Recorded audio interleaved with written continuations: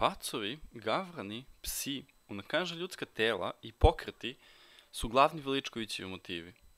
Samo umetnički narativ nije senzacionalizam, već ideja stradanja, borbe i surovosti modernog društva. Prostori su nedefinisani, psihološki ambijenti praznine, memle, otuđenost i blizina smrti.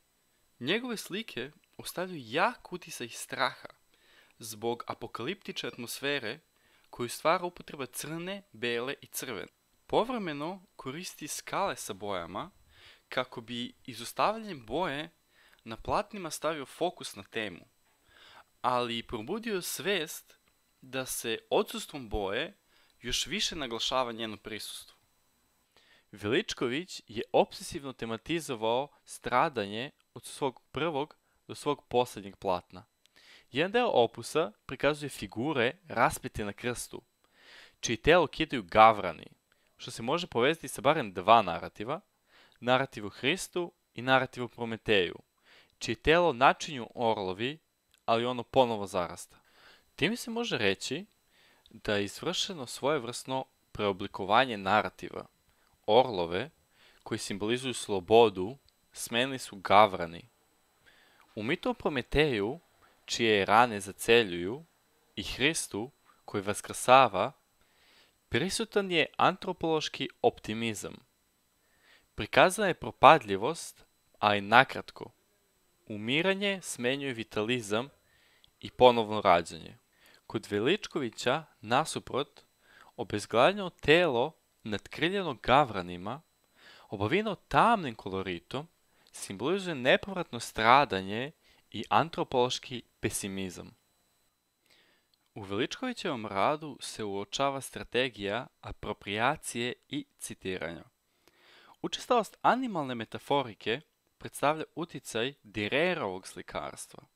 Međutim, ta tela su neretko predstavljena u pokretu, što bi bio Maybridgeov uticaj. Sa samo 6 godina Veličković je proživao bombardovanje Beograda 1941.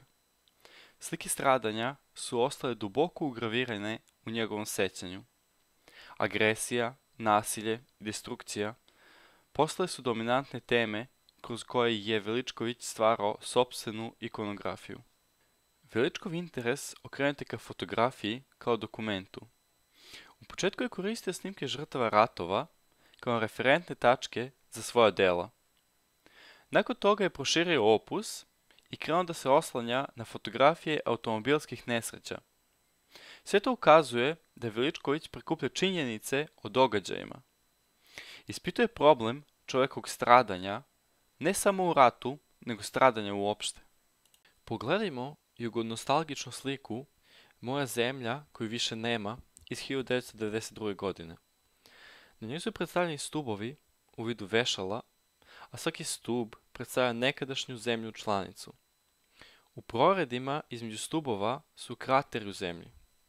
Svi stubovi su postavljeni na istom tlu, što simbolično govori da su svi narodi iznikli iz iste zemlje. Dok krateri efektivno prikazuju novonasli ponor nerazumevanja među njima, ovi stubovi, kao središta sveta, na razorenoj zemlji ne mogu stajati sami, već umjetnik slika konopce koji služe kao vid potpore. Konopci na sebi imaju crvenu boju, čime se nagoveštava prisustvo krvi. To možemo tumačiti da bi se stubovi održali zajedno, prolivena je krv. Suverenitet je plaćen krvlju.